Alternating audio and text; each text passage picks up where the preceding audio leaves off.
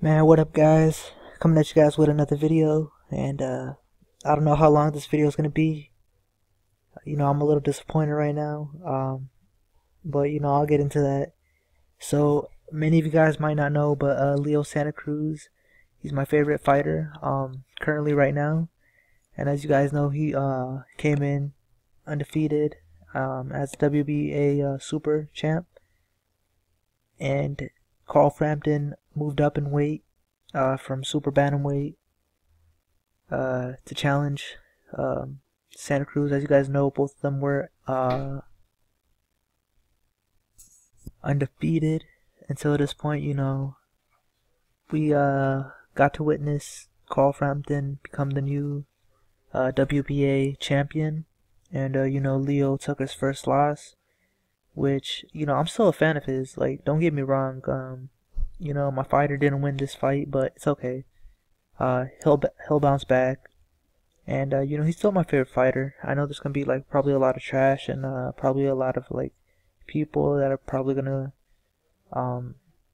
like oh shit, battery.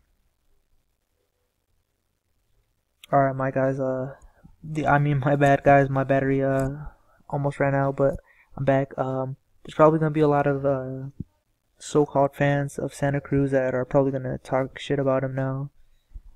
Now that he's not undefeated, but man, I really don't care because personally, I like when two undefeated fighters fight each other. You know, like they say, if you got an O, you really haven't been tested unless you're like Mayweather.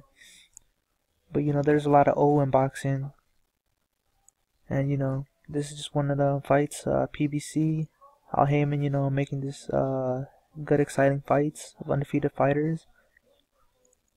But Frampton was I personally I believe it was 7-5. Santa Cruz was saying he wants a rematch. He wants it in LA, but I personally think he did lose 7-5. But he was really picking up the pace. He got shook in the second round. Luckily the ropes were there. But he didn't look hurt afterwards. He just I'm not gonna say it was a flash knockdown because it did hurt him, but he got up right away and didn't really look hurt. Great footwork by Frampton, man. That's what personally I believe that's why he won this fight, because of his footwork, head movement, and the counter punches.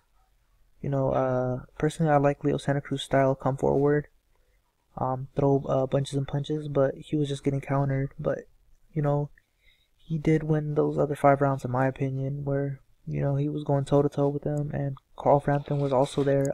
Much applause to him for being in the pocket with him. But let me know down in the comment section what you guys thought of the fight. Do you think he should change trainers? Will he bounce back? Who should he fight? Should he get that try to go after the Abner Mares rematch? Would you guys like to see a Frampton rematch? Me personally, I think this fight had the potential, but personally, I still think that Thurman and Sean Porter is still the fight of the year.